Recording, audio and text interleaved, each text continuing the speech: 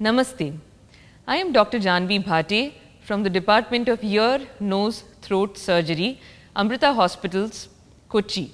Today, let's speak about a health issue that is so prevalent in society that either you, a family member, or at least someone you've known would be experiencing it at some point in their life. I'm speaking about none other than nasal allergy and the involvement of sinuses. Nasal allergy, or what is otherwise known as allergic rhinitis medically, is basically an allergic reaction of the mucosal lining of the nose and the paranasal sinuses to any irritable substances in the environment.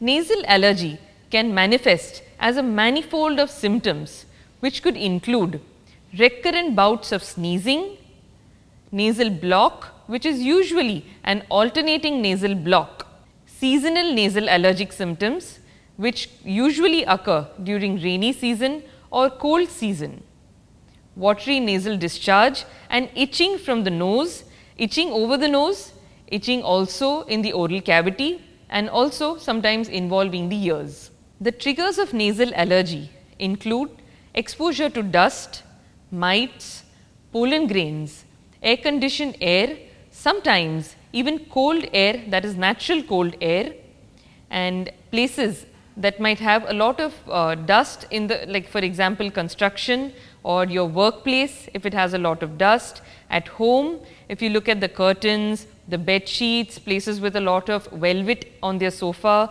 carpets.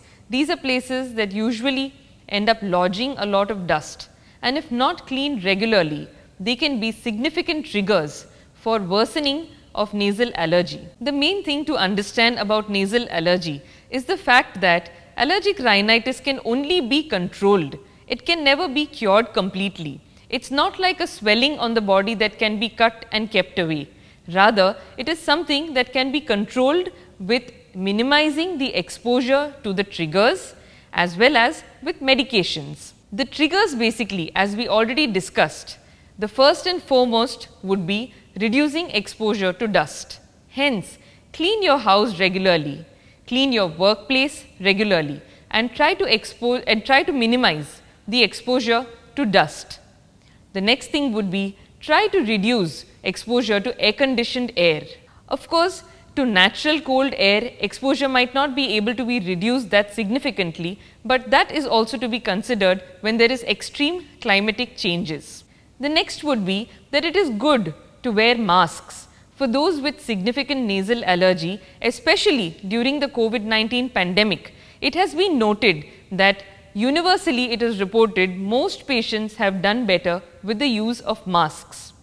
Although for some people masks can cause significant irritation and also cause itching and watery nasal discharge, but mostly mask has improved the incidence of allergic rhinitis and caused reduction in symptoms. So, as far as possible wear masks, it will help you for the allergy as well as to prevent COVID-19 infection. The next would be to help to reduce the exposure to mites. So, make sure that you use pest control in your house regularly and reduce the exposure for mites for yourself and your children by regular cleaning of the house.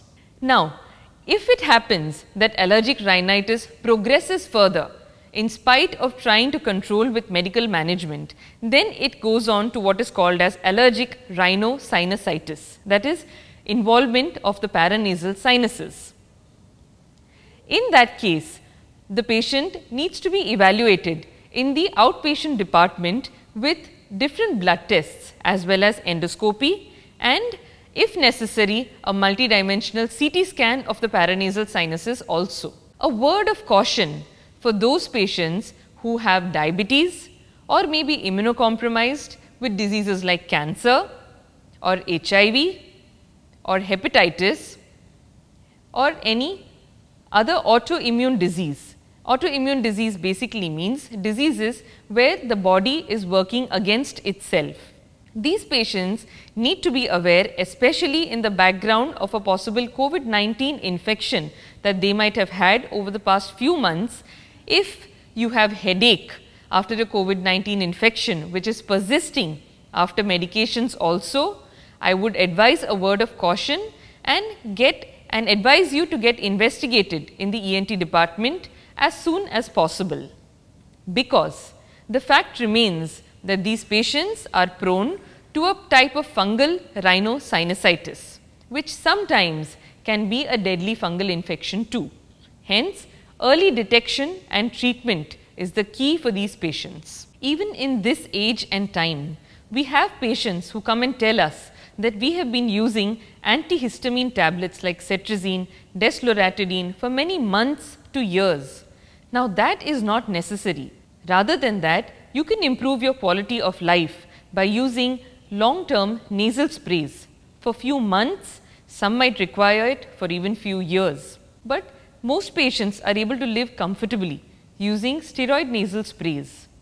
Although it is a steroid nasal spray, do not hold a stigma to the steroid word in it. It's because the amount of absorption through the nasal mucosa is very minimal and it does not have side effects like oral steroid tablets. So, the take-home message is that if you have nasal allergy, come get treated, improve the quality of your life, reduce the exposure to triggers, use nasal spray regularly, and if needed, even do a saline nasal rinse regularly. Thank you.